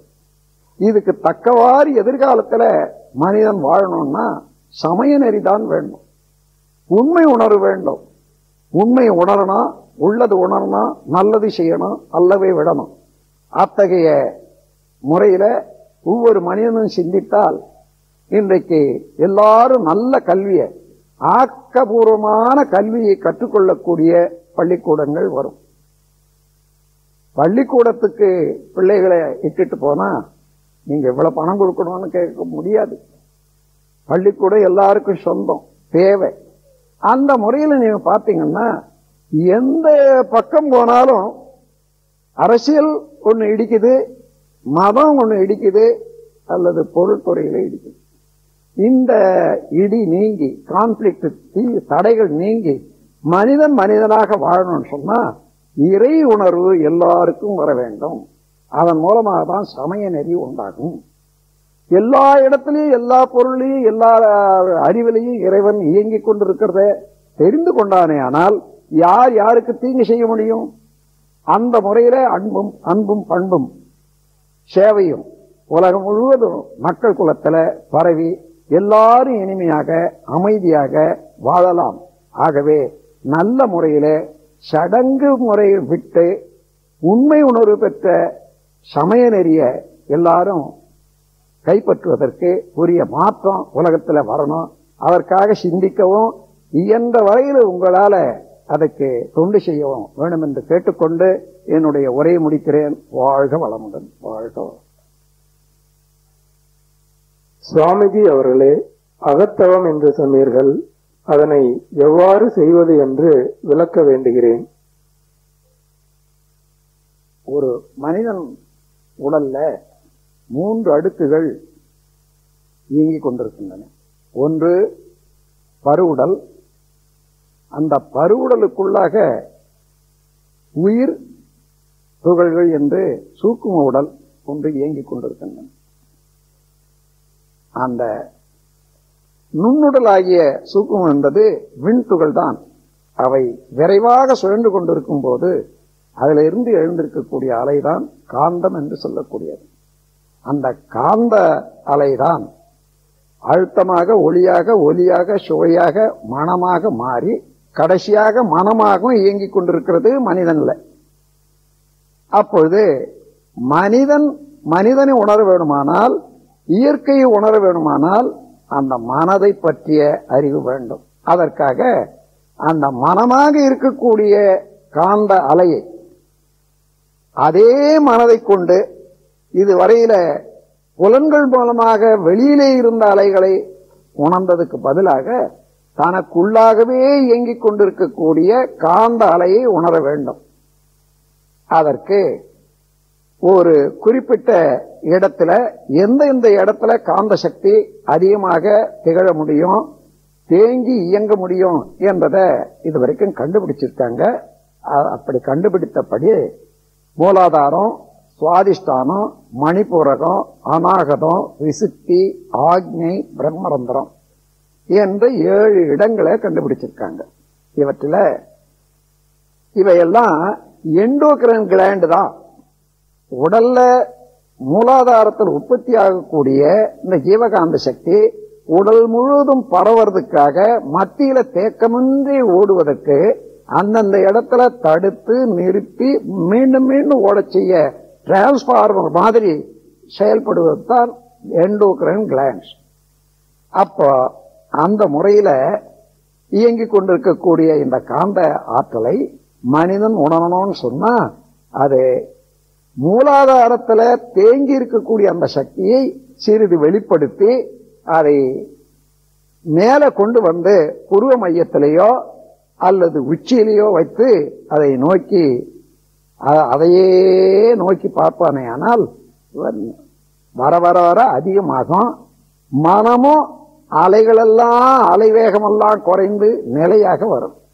அப்படி தன் மனதுக்கு காரணமான காந்த அலையை தனக்குள்ளாகவே உணர்ந்து அதன் மூலமாக மனதை ஒடுக்கி ஒடுக்கி ஒடுக்கி ஒடுக்கி நிலைக்கு கொண்டு வந்து எல்லா நிலையிலையும் மனம் இயங்கும்படியான பழக்கத்தையும் பயிற்சியும் செய்வதுதான் அகத்தவம் எனப்படுகிறது.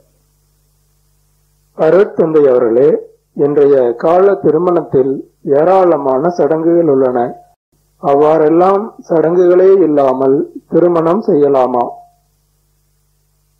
சடங்குகள்ல அதுல என்ன அவசியம், எந்த காலத்துக்கும் எந்த நாட்டுக்கும் மனித குலத்துக்கு என்று தேர்ந்தெடுத்தோமானால், கணவன் மனைவியாக வாழப்போறவர்கள் ஒருவரை ஒருவர் ஒத்துக்கொள்ள வேண்டும், ஏற்றுக்கொள்ள வேண்டும்.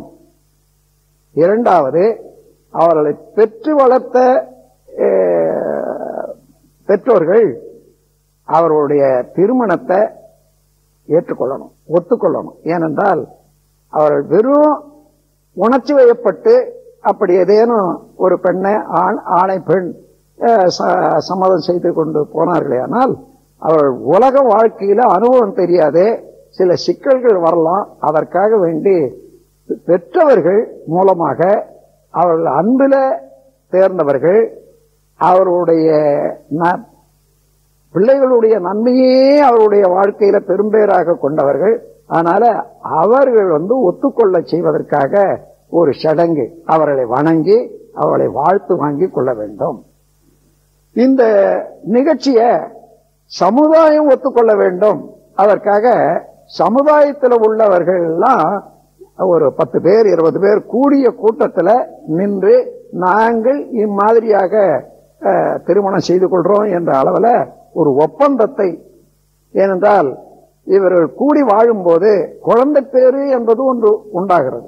அந்த குழந்தையை நாங்கள் 2 பேரும் வளர்க்கும் பொறுப்பை எடுத்துக்கொள்வோம் என்ற ஒரு ஒப்பந்தமும், ஒருவரை ஒருவர் தாங்கி வாழ்க்கையில எல்லா உதவியும் செய்து கொள்வோம் என்றதையும் ஒப்பந்தமாக படிக்க வேண்டியது. இதுதான் முக்கியம். அது வரைக்கும் செய்து வச்சு திருமணம் செய்து கொள்ளலாம். மற்றதெல்லாம் தேவையில்லாத சடங்கு முறைகள் ஒவ்வொரு காலத்துல ஒவ்வொரு இடத்துல தோன்றியது. அருட்தந்தை அவர்களே, மனிதன் இறந்த பின் சடங்குகள் செய்வது அவசியமா? சில சடங்குகள் அவசியம்தான். ஒரு மனிதன் இறந்துட்டான், அப்படியே தூக்கி போட்டுட்டா என்ன ஆகும்? சாதாரணமா இன்னொருத்தன் முடிச்சுட்டோன்னு நினைச்சான்னா அப்படியே தூக்கி போட்டுவிடுவான், அடிச்சு போட்டுவிடுவான். அப்போ இவன் நல்ல முறையில, அதாவது இயற்கையான முறையிலே தான் இறந்தான் என்பது ஒவ்வொரு மனிதனும் பொருளாதாரத்திலையும் மற்ற சிக்கலின் தொடர்பு உடையவனாகினால அவனுக்கு ஒத்த உறவினர்கள் அனைவரும் கூடிய இடத்துல நிரூபணம் செய்யணும், இது இயற்கையான மரணம் தான் என்பது. அதற்காக அந்த இடத்துல துணியை எடுத்துட்டு தண்ணியை ஊத்தி குளிப்பாட்டுறாங்க. என்ன அர்த்தம்? செத்து போன பிறகு இத கொளுத்து போறாங்க அல்லது மண்ணில் போட போறாங்க. குளிப்பாட்டுறது அவசியமா என்று சொன்னா இந்த இடத்துல தேவைதான். ஏனென்றால் அப்படி குளிப்பாட்டும் போது மிக நெருங்கிய சொந்தக்காரர்கள் துணியை எடுத்து விட்டு தண்ணியை ஊத்தி தேய்ச்சி பார்க்கிற போது எங்கேயாலும் அடிபட்டு இருக்கிறதா, காயம்பட்டு இருக்கிறதா, வெட்டுப்பட்டு இருக்கிறதா என்றதை கண்டுபிடிச்சிடுவாங்க. அதற்காக வேண்டி இந்த குளிப்பாட்டி அதுக்கப்புறம் தான் அதை புதைக்கணும், எரிக்கணும் என்று வச்ச சடங்கு ஒரு காலத்துல எந்த மனிதனாயிருந்தாலும் அதை புதைக்கிற போதோ அல்லது கொளுத்துற போதோ முன்னடியாக ஒரு அரசாங்க டாக்டர் சோதனை போட்டு சர்டிபிகேட் கொடுத்த பிறகுதான் செய்யணும்னு சொன்னா இந்த சடங்கு தேவையில்லை. அது வரைக்கும் அந்த சடங்கு தேவைதான். அதனால இரண்டாவது, இந்த பிணத்தை போய் கொளுத்தி விட்டு வந்துடுறாங்க, புதைச்சிட்டு வந்துடுறாங்க. சில சமயம் புதைத்த பிறகு கூட உயிர் வரும். கொளுத்திட்ட பிறகு அதை சரியாக வேகாததுனால அது பல தொந்தரவுகள் இருக்கும். அதற்காக வேண்டி மறுநாள் அங்க போய் பால் தெளிக்கணும் என்று வச்சதெல்லாம் பால் எதுக்கு அங்க தேவையில்லை. அதை எடுத்துட்டு போனா இதை தெரிஞ்சு கொள்ளலாம். அதற்காக சிலர் உள்ள உயிர் அடங்கி இருக்கும். அது 3 மணி 4 மணி நேரத்துக்கு பின்னால அந்த உயிரே எழுந்திருக்கவும் முடியும். அதற்காக வேண்டி புதைத்து விட்டார்களே ஆனால் அங்க ஒரு குச்சி, பச்சை குச்சியை சொருகி வச்சு மறுநாள் போய் பார்க்கிற போது அங்கிருந்து சத்தம், முனகர சத்தம் வந்து வருமையானால் உடனே அதை தோண்டி எடுத்து அவனுக்கு உயிர் கொடுக்கறதுக்காக வேண்டி இந்த சடங்கெல்லாம் மறுநாள் போய் பார்க்கறதுன்னு வச்சிருக்காங்க. இவைகளெல்லாம் அரசாங்கத்தின் மூலமாக அல்லது டாக்டர் மூலமாக செய்யக்கூடிய காலத்துல இது தேவையில்லை. அது வரைக்கும் இந்த சடங்குகள் அவசியம்தான். வாழ்க வளமுடன்.